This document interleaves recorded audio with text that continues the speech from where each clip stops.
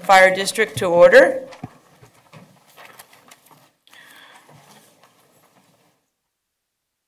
Thank you and good evening. Welcome to our Thursday, January 26, 2012 meeting.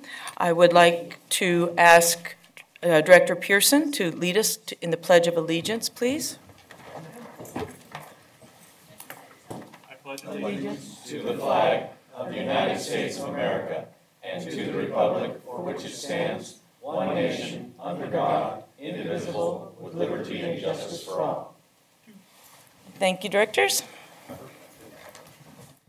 All right. We have our Metro Cable announcement. The open session meeting is videotaped for Cablecast on Metro Cable 14, replay on Saturday, January 28th at 1 p.m., and Monday, January 30th at 9 p.m. on Channel 14. Also, at it will be webcast at www.sacmetrocable.tv. A DVD copy is also available for checkout from any library branch. The open session meetings are also available for viewing on the district website at www.sacmetrofire.ca.gov. Now we come to the public opportunity to discuss matters of public interest within the district jurisdiction, including items on or not on the agenda. And for this item, I have one speaker, Mr. Roger Mitchell. Welcome to the podium, Mr. Mitchell. Good evening, Board Chairman, board members, Chief Hinkie, staff. I come before you tonight with a thank you. I represent, you might say, the crew that is restoring Reelanda's second fire truck and certainly doing the restoration work inside Old Station 111. We hosted an event for our new supervisor, Roberta McGlashan, on the 18th, which was last Wednesday. And we had asked Chief Hinkie to come and represent the district. And he did, and he spoke some gracious words. And with your permission, Chief, I'd like to say a few words just about what you said, and then maybe under Chief's comment or after I speak, you could follow up. But one of the first things he said after he had looked around at the restoration work, he said, you know, as the fire chief, he says, I wish I could write a check to get this thing done in 6 months. He said, I see about 50 people here, and you're all enthused, and I've seen some of you at the fundraisers. So to see that type of enthusiasm in the administrator of this district, knowing that this board shares that enthusiasm, it's a great thing. And we've had many phone calls since this event, even from Roberta McGlashan, saying, you know, very seldom today do we see two public entities, Sac Metro Fire, Reelanda Recreational Park District, hand in hand trying to save an old building, keep it in public ownership, as well as restoring the vehicles that are supposed to go into this. So, Chief, we thank you for your kind words. It meant a lot, and Supervisor McGlashan, I bring good words from her this evening. She would like to sit down with not only yourself, but some of us and see how this is working. So I'll get on the schedule with your secretary and certainly would answer any questions the board might have about the reception that we hosted. Right, thank you very much. Thank you very very gracious. much. Thank you, Mr. Mitchell. Okay, now we have something that's not listed on the agenda, but it's been put there as a special presentation. Are we ready, Chief? Yes, we are, President Jones. We have Kyle Thomas, firefighter for Sac Metro, and his rescue dog, Lila.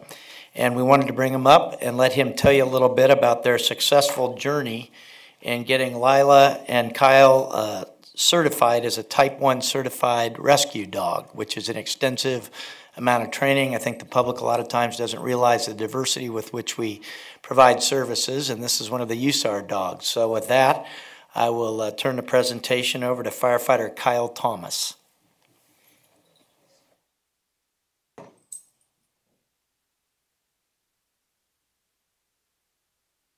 Welcome, Mr. Thomas. Hi, Firefighter Kyle's Thomas. good. And it's actually Layla. I don't have a planned presentation, but I wanted to share in the excitement of our success. Last Sunday, we certified as a Type 1 or Level 1 disaster search team. It is a federal requirement She is capable of being deployed throughout the nation, state, local, and internationally. She is technically owned by the National Disaster Search Dog Foundation.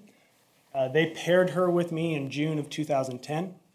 It's been an 18-month process. Our first certification was in August of 27. It was August 27th of 2011. It was a foundation skills assessment, which is basically a state certification. And then last Sunday we certified down in Ontario with Task Force 6.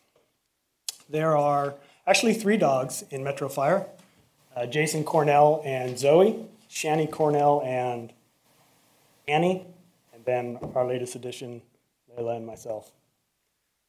She is a point source live human detector. There is nothing better for finding live humans than a dog's nose. Her requirements were to take a rubble pile that was representing a destroyed building and alert away from me, out of my sight, with a focused bark alert. She could not be more than 5 feet off. She had 2 piles to clear. There were 3 victims on both piles. She could not false alert, so there was a live chicken that was buried in there as well. And a Labrador tends to bark at food. She was rock solid. This is a super solid dog. She was born in October of 2008 in the L litter of Guide Dogs of America. Her drive was so high that she failed that program and entered into the National Disaster Search Dog Foundation in July of 2009. I am totally open to any questions. I know it's a unique position. The one thing that is, I want to reiterate or point out is there is absolutely no cost to this agency for this dog being a resource. All on my own time. Are there any questions or comments? So we'll start. How many dogs like this are there in the United States? So in 1995, at the Murrah building in Oklahoma City, there were 15 dogs. Today there are about 250 dogs. About 80 of those dogs come from the National Disaster Search Dog Foundation. On a Type 1 deployment in FEMA, 8 dogs go out the door. City of Sacramento has 3, we have 3, and then we have 2 civilian handlers, Dave Stoddard and Teresa Ortenberger, and then El Dorado County Operations Chief Rob Sema has a dog. On any given shift that you may be working, partner goes with you. She's with me 24/7. Yep. 24/7. She comes home. She's not a pet. She's a working dog. That doesn't mean she doesn't get love or attention. But yeah, her rules are a little bit different. Interesting thing, she works for one thing. It's toy. She's not on a food reward or any other kind of reward. Her whole life revolves around playing with this toy. So a search is really just a game for her.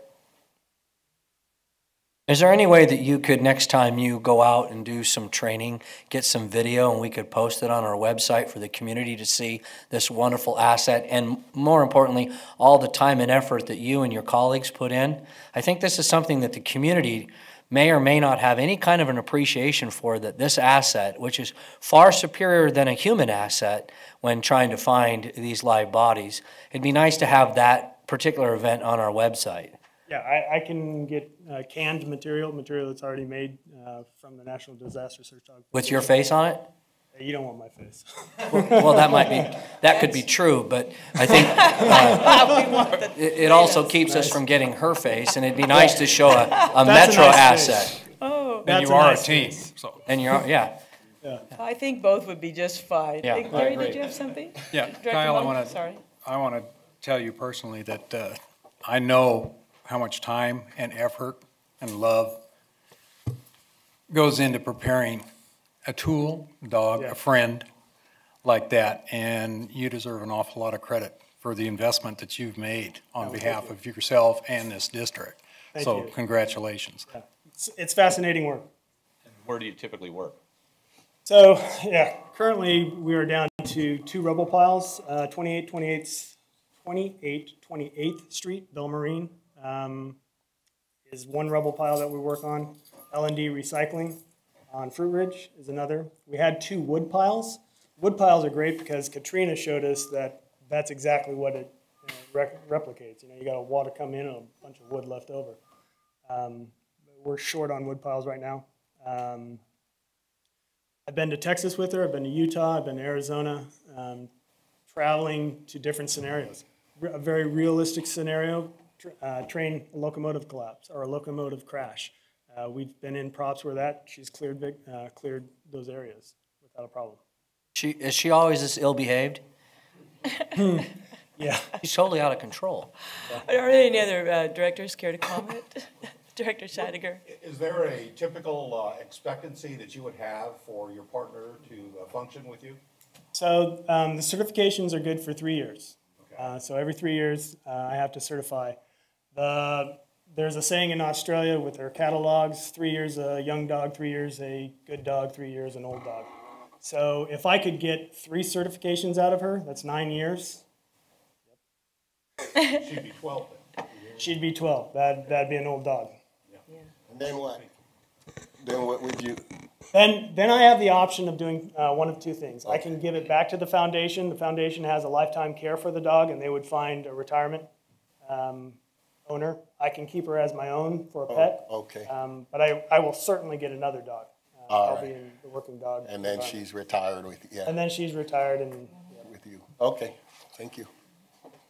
Go ahead. I just wanted to say that this is what makes somebody that's in my position or senior administration just one of the many talents of our personnel that we have working for us, from the firefighters ranks all the way up to senior staff and our civilians.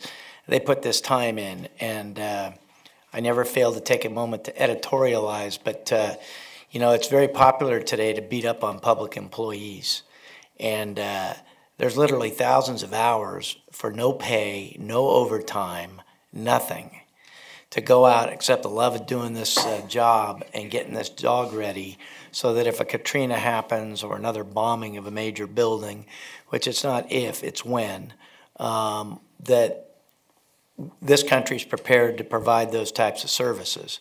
And we have multiple people in Metro that do this, 3 that do this type of operation, as well as a lot of other, and it's on their own time because of the love of the job and what they do. And I think that's important to put out there because it really is not enough credit given to the volunteerism that goes on and the hard work to provide this service out there, not just to this community here, but across this great nation. Thank you very much, Chief. Kyle, do you have any? Yeah, I just wanted to do one demonstration with you. There's a ton of things that she's capable of doing, but probably the most important thing she has to do is a recall, either by my voice, visual command, or by a whistle. Whistle is the most unemotional. So if I could do that, and I'll call it good. Sure, thank you. And just one more quick question. Sure. I'm able to go to a firehouse, the administration office, and shake hands with most of our employees. Where do you work where I might be able to come shake hands with a dog? Yeah, it's pretty easy. I'm on truck 50 on A shift. Okay, thank you. 8880 Gerber Road. Thank you. Great call.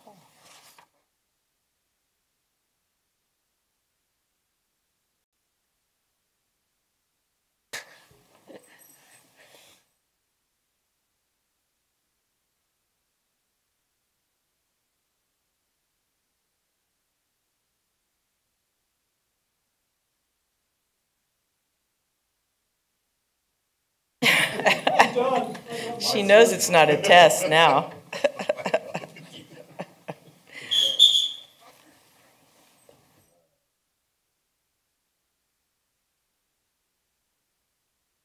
All right.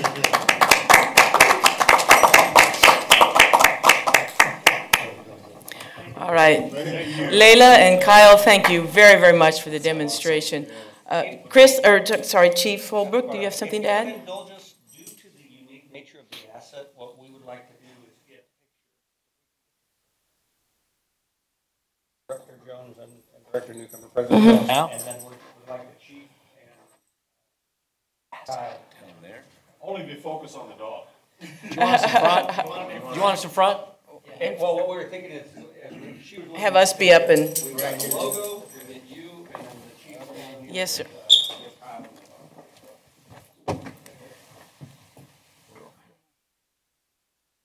a rather unique asset. We would We can like push to the chair out of the way if you want, that might be nice. Let's push it. I think we have to get closer together. Yeah. Okay, come on. Short guys in front. And tall gals in back.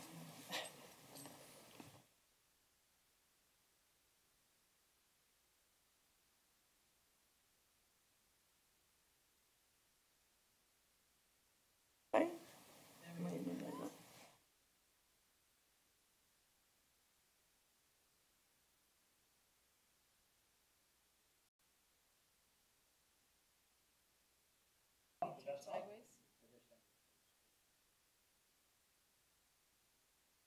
Right, like they do for a police cop? Yeah. Puppies? They do. That's it.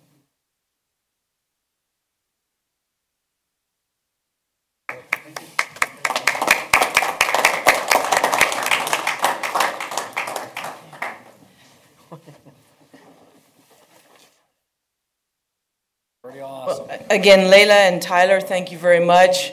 A quick closing anecdote is when I responded to Battalion 1 in the collapsed building in downtown city of Sacramento, the alert dog, I also requested the alert dog, and it saved us a lot of heartache and worry when the dog cleared the building. So huge, huge asset. Thank you. All righty, let's see. Now we'll go on to the consent agenda, and Chair will entertain a motion for consent items. I move that we approve the consent agenda, Madam Chair. And a second. It's been first and seconded. Charlotte, please call the roll. Director Monk. Aye. Gould. Aye. Kelly. Aye. Barzali. Aye. Newcomer. Aye. Scheidegger. Aye. Clark. Aye. Pearson. Aye. Jones. Aye. Motion passes. All right, thank you very much. We will now adjourn to closed session to take up the listed items on the agenda. Okay. Okay.